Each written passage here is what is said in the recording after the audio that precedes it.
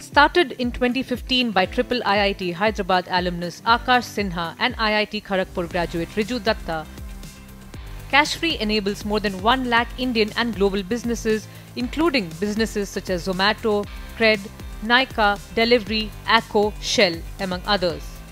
As a complete payments platform, Cashfree products are used by businesses for their different payment needs such as payment collections, vendor payouts, wage payouts, bulk refunds, expense reimbursements, loyalty and rewards. Cashfree was incubated by PayPal and is backed by SBI, Silicon Valley investor Y Combinator, Korean investment firm Smilegate Investments, among other investors. The company has rolled out several innovative products in the payment space, such as instant refunds for cash on delivery orders, 15-minute payment gateway settlements, connected banking API platform Payouts Direct, among others. Cashfree says that it has a market share of more than 50% in bulk business payment disbursals and is processing transactions worth $20 billion annually. Since inception, 120 million unique bank accounts have sent or received money via Cashfree. Apart from India, Cashfree's products are used in 8 other countries, including the USA, Canada, and UAE. Our anchor Mugdha Warrior visited Cashfree for a deeper look into their story. Akash, thank you so much for joining us, and really glad to be here at the Cashfree office. Let's go back right to the start in 2015 when you and your co-founder Riju started Cashfree. It was such a crowded space. Everyone was doing payments, everyone was doing fintech. It was the buzzword. What was the problem that you thought was still unsolved for you to decide to start Cashfree? Thank you, Mugdha, for inviting on the show, and very welcome to our office. See, when we got into the payment space, we started with a very small idea. We wanted to digitize COD payments, right? Because that time getting exact cash or change was a bit harder for the customers, especially for the home delivered orders. Yeah. And so that was an entry to the payments industry. But after a while, we figured out, right, all the payment companies were just built around one single product, right? It was just a payment gateway, which everyone was selling. And even to build a new feature around payments, they were building it around payment gateway. So that made their product more and more bulkier. Right? But what we figured out, see, instead of just building a one product, problems of these merchants can be solved better if you have a multiple modular product. Okay. Right? So when you look at Cashfree platform, when we launched it, we had 4 different products on the day one. Right? So you can use these products independently, plus you can also use these products in conjunction. Right? And this helped businesses solve their payment problems in a much efficient and a faster way. So Akash, that was your moat, right? You wanted to position yourself as a full stack payments player, not just one product. So you had a payout, you had a payment gateway, you had auto collect, etc. right from day one for your partners to use. So that is what sets you apart. What makes Cashfree one of the leaders in this space? No, that's correct, right? If you look at any online business, they have different kind of payment flows, different kind of payment problems, right? Let's take example of e-commerce industry, right? One of the problems you face is collecting money from the customer, right? Then you have problems of paying to your sellers on time. You have to pay to your delivery agent, and you also have to refund money back to your customer, right? And then you have certain suppliers, instead of paying via digital modes, which are credit card, UPI, and net banking, they would want to pay you via bank transfer modes. Right, so these are the these are like, we haven't touched base upon all the problems, but these are the primary payment problems which any online business face today. Right, so that was our idea with the Cashfree. Right, let's not go and just solve one problem. Let's give a single solution to all these merchants, and they can get most of the payment problems solved just by signing up on Cashfree. Right, and that made this business also very attractive. Right, because now we can penetrate into different kinds of market segment, which was not possible for a payment gateway businesses. Right, and if you look at our journey, we started becoming profitable and very early of our, the entire growth period itself. So Akash, accounts is your newest product then in your portfolio. Let's go a little deeper into that and help us understand how it works. What are the use cases? You're going to create current accounts for neobanks, for players in the gig economy, especially because gig workers don't have accounts, etc. Could you just highlight what could be the possible use cases of your accounts feature? Right. See, accounts is one of the first product as part of a larger story, right? As I said, we want to, play the role of distributing digital payment instruments in the market, get more customers part of the digital ecosystem. So speaking of the accounts product, with this product, any business can create a bank account just by calling Cashfree API. And we do all the hard work in the back end, right? You don't have to worry about, what process, because if you go and directly work with a bank, they have their own set process. Right? And if you want to work with 5 to 10 different banks, you have to adopt your product to handle all these set processes, which is pretty tedious for any digital company. So you can just tie with Cashfree. Cashfree will have integration with all the top major banks, and we can help you create accounts wherever you want in a very efficient and faster way. The accounts is our first product, and with this we can help any platform, any neobank, any marketplace create a bank account for their customers. Let's take example of companies in hyperlocal space or companies in gig economy space, right? Suppose you are getting 1,000 contractors who are going to serve your customers. If those guys don't have bank account, how can you pay their incentives to them, right? You don't want to pay cash to them, and it's not easy for you to ask them go to XYZ bank and open an account, right? Because these guys are just coming for you to work, and they just want their life to be sorted, right? So these gig economy companies, they can tie with Cashfree, and they can create bank accounts for all their workers on demand, so that they can pay money to them, pay incentive to them on time, right? So this will be the starting thing, and down the line we can also empower these platforms to give, say, debit cards to their customers. You can also help these online companies give wallets to these customers, so that they can store money into their wallet, and they can use that money to do their own digital shopping, whatever they want. So cards and wallets, etc., yeah, in the pipeline. Exactly, that will be in the pipeline. We are starting with accounts, so any company can create current account right now. We'll also help them create savings account. They can also create a virtual account with us, and down the line they can create wallet, they can create cards, and whatever payment instruments they find it helpful, we are going to support that. Understood. Let's talk about the fact that you now have more than 1 lakh merchants. You've processed $20 billion transactions annually. Tell us about the growth, right from that, the first $1 billion and the first merchant to now 1 lakh merchants. I think it has been an adventurous journey. I think when we started, it was very hard for us to imagine we reaching this stage, but it happened at a gradual basis, right? I mean, the moment when we started working with enterprise customers like Nykaa, Cred, Zomato, right, delivery, right? So by working with these enterprise customers, we understood their requirement, we understood their behavior, and then we came back and built a platform to handle very high scale. So today, if you look, right, we can process transactions at 1,000 TPS, right? We can process 1,000 transactions in a second, right? Compared to the market where we can only process 20 transactions in a second. So that is a very significant leap we created in this market, and that is a comfort we want to give to all these innovative companies in India. Right, because we have a country with billion population. Right? If you even want to target 10% of that, you have to manage 10 million customers at any point of time. And you need is that the target? And is that also, what is going to be the target now? Of course, you are at 1 lakh. What would you look to close FY22 with?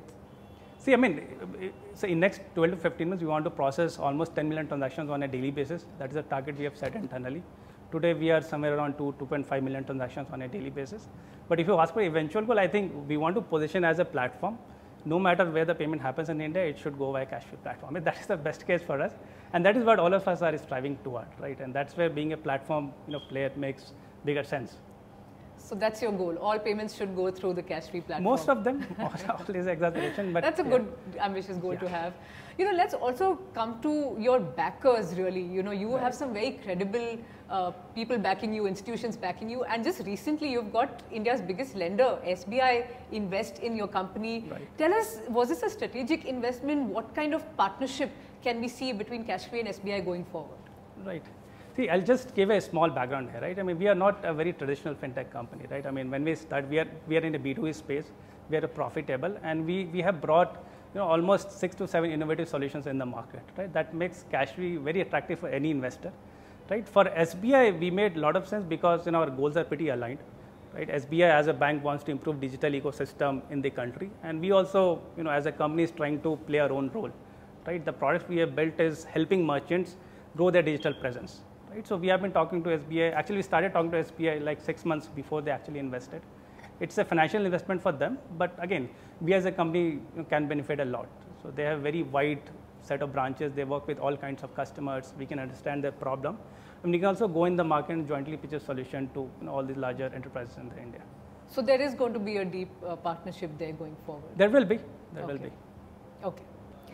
So, there's going to be a deep partnership then with SBI and Cashfree, but I really want to know what were the discussions like, because SBI, the biggest lender, they rarely even invest in fintech. What are their expectations? What were the discussions like between you and SBI? That's correct. I think Cashfree will be, one of their first fintech investments in the last 10 years, as per my knowledge, right? See, I mean, Cashfree we can't compare ourselves with the other payment companies, right? I mean, we have disrupted the entire industry. Right? As I said before Cashfree, all the payment businesses were just built around single product, and we changed the entire model. Right? Our platform hosted 4 products on the day of inception, And that is something which attracted SBI a lot, right? I mean, the business is much stable, right? We can keep on building new products on the platform. We can keep going after new market segment, and we can solve more problems for a business, right? These are very strong points for the Cashfree, and that is something SBI got it, right? It's not something every investor understands. These, these are very minute things, but these things also make company very scalable. So SBI basically used your products, loved how it worked for them, and that's why I decided to. They did. Invest. I think they actually went deeper. They went through a processes. They went through a process of vetting a merchant. They went through a process of sourcing a merchant. They went through a process of how do you even innovate, right? What are the checks and balances in place, and how do we plan to grow faster? So they reevaluated all the plans, they reevaluated the way we are working, and then they decided to move ahead. It was a very long journey, but also we learned a lot as part of the process, right? I mean, for a company, we keep SBI, RBI on a similar stage, right? I mean, they are also a very large institution, and they have a deep experience about how a company should be run.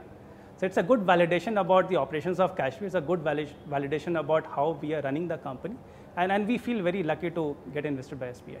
Absolutely, but is there some pressure now? Like you said, they're one of the biggest, oldest lenders.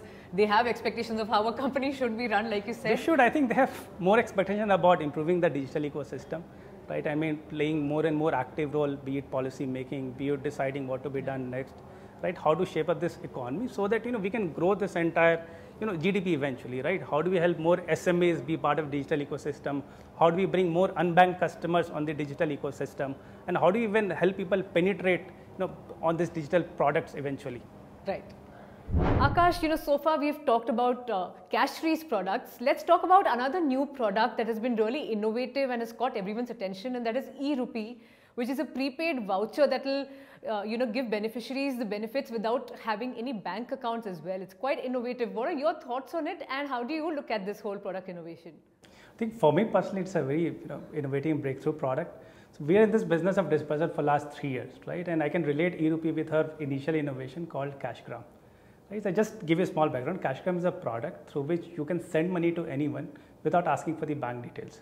Right? So we already are working with companies who are in the dental industry, companies who are in the hotel industry, companies who are in the bike industry. Right? So e-Rupee is slightly an extension of Cashgram. In Cashgram, the end customer still needs to have a bank account wallet to redeem the money. But in e-Rupee, you don't need any digital instrument, and you don't even need internet. Right? We see it's a great innovation, and we'll be happy to partner with e-Rupee down the line to improve our disbursal stack, overall.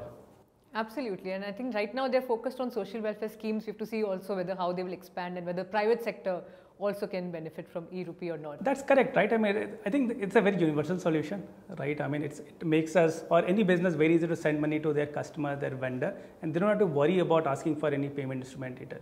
Although it should be, again, it depends on the usage, right? If you want to program the money for a specific use case, e-Rupee is very good. But if you want people to send money to the bank account or wallet, then Cashgram is already a solution in the market for the last 3 years, right? I mean, people can use it as Cashfree even today.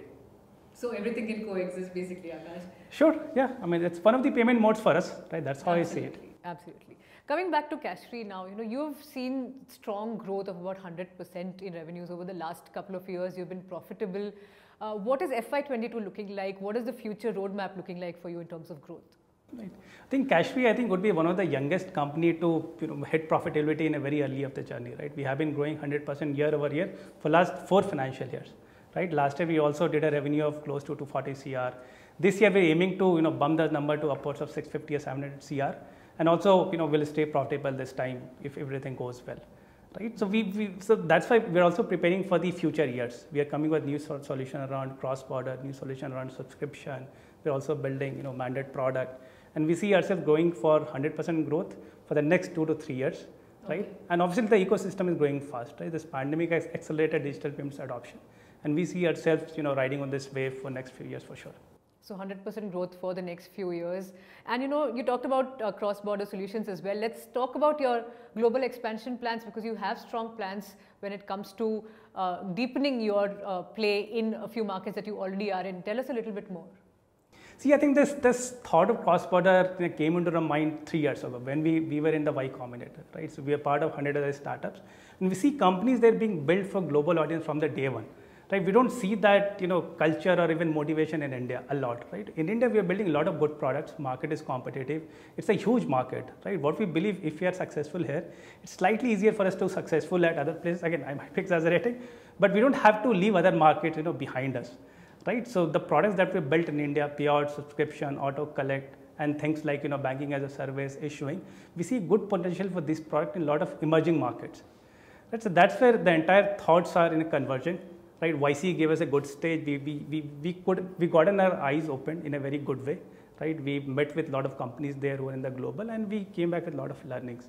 Right? So right now, the plan is, we gotten some decent success in India, and let's try similar countries, emerging countries, where we can go and improve their digital payment acceptance and ecosystem. Could you talk a little bit about these countries? And also, you're also in not just emerging countries, right? You're also in the US, you're in Canada, etc. What are your plans there? See, as of today, we have customers from 8 international countries. We have customers from US, we have customers from Europe, customers from Australia, and these customers are using Cashfree product to interact with Indian users. Right? So we have companies like Aramex who are using Cashfree stack to send money to sellers in India.